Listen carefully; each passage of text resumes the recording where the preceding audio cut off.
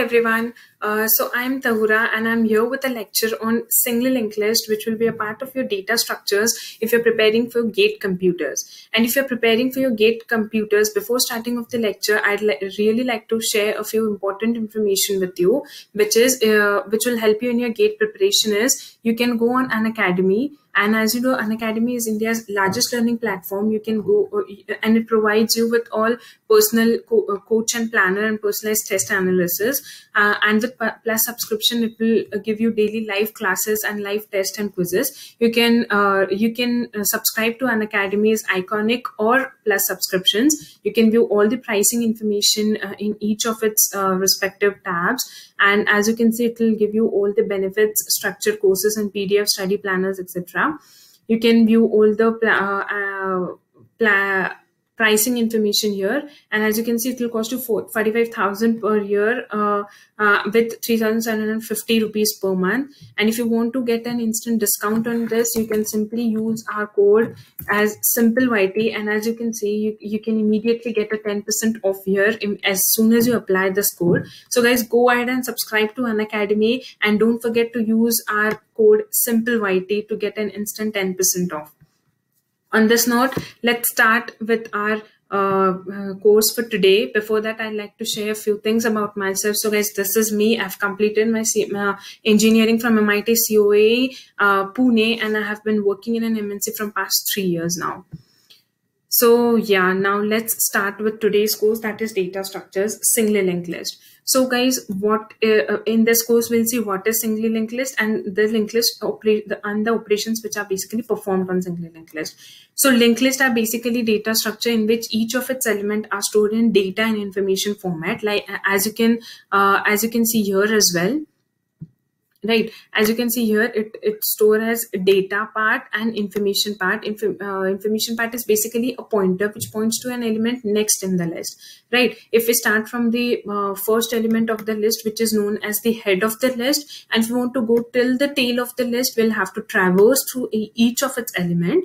And how can you do this? As each of this element is stored at a different memory location, for traveling each of the element, you'll have to go on the memory pointers which are stored at the end of each element.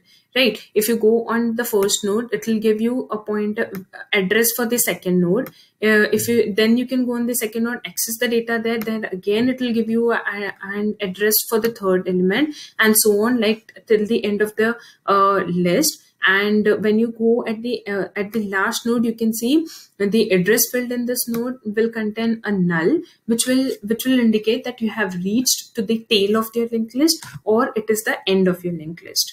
Right, so like this you can traverse to your linked list. So like I said, it basically contains a head and a data part. The head and this is the head of your linked list, and each node contains the data in the pointer part. The data contains the information, whatever the data you like to store, and the pointer part is simply a pointer to your next field. Right, so and the end part will contain null here. Right, then this is how you search in a linked list. You go at the start, and then you start with your head of your linked list, traverse to the address which is stored at its address field, and then in the similar fashion you travel till you reach null here. The end, the address field of your last node would be null. Right, then if you want to add a node into a linked list, how will you do is you'll have to traverse to a point. Like if you want to add a node here, right, you'll reach here. The address of this will initially contain a pointer to this node, but what you have to do is you have to add this node in between. So how you'll do is the address field, you'll change the address field of this node. You'll make it to the memory location of this node. So now this node will be pointing to this node, and as you have to continue the rest of the list from here, what you'll do is you'll add the address of this node in the address field of this node. So it will be basically like this. Your linked list will become like this. So this is how you add. So you can add, there are 3 locations in which you can add in your linked list: before the header, or at the beginning, at the end of the list, and at the specific position. Right. So inserting at the beginning, what you'll have to do is, this is the head of your linked list. Simply you take a node, and its next field or address field, you put the address of your head. So now this has become your head. And the rest link is as it is, as rest list is as it is. Then inserting at the end is, initially this will be your end, where the next field of your last node would be null, right? So what you'll have to do is, you'll have to take a node, and this null will get replaced with the memory address of this node. So now 142, which was your last node initially, will now point to 93, which now will become your last node, and this will be now pointing to null, indicating end of your linked list.